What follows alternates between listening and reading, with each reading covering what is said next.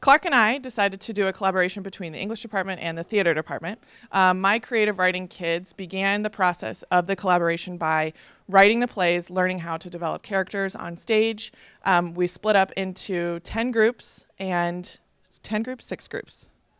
Six groups. And Clark knew that we wanted to have 6 groups, so he prepared his students for that as well. Once we were done with the initial first draft of the play, we then took the plays to the theater students, and the theater students and the creative writing students then collaborated on making edits to the script.